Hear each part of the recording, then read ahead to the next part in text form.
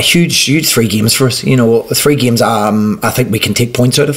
You know, they're tough games. We have to be at our best again.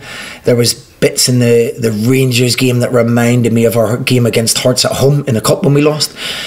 Just got into little habits of not doing, you know, the things we have been doing, forward thinking, putting balls into areas, into the box, forward runs, and playing with that energy and positivity. So it's not might have been the level of team we were playing against, but I think it was more our maybe mindset on the day, and we have to make sure we get back to being positive, trying to take the game to Kilmarnock and obviously Ross County and Hamilton. So 3 huge games that we're very much looking forward to, that we can really leave our year on a high. Listen, we've got a couple of doubts for Saturday. Chris Long is not trained the last 48 hours, and Christy Manzinga won't play. He'll be out 2-3 weeks with a hamstring injury again. So I think this time last year I think we had 10 to 13 injuries, all boys that were in and around the first team. So at a squad like Motherwell, any squad, I think, you know, it takes its toll. So the good thing is we're in a better place injury wise.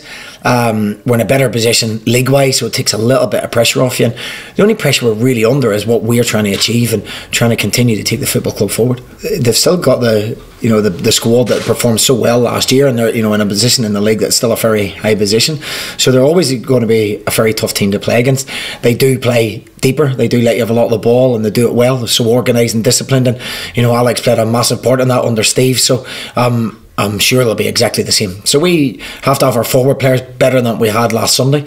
No, more aggressive in terms of going at people, better decision making, more positivity, not playing with a wee bit of fear, which I felt we did on Sunday. So we have to make sure we're positive, and because as you say, they're a tough team to break down. I'm in a very lucky position that I have a lot of backing from the board. The fans are incredibly good to me. I think most people at Motherwell know the parameters that we work under, what we try and achieve, and how we try and achieve it.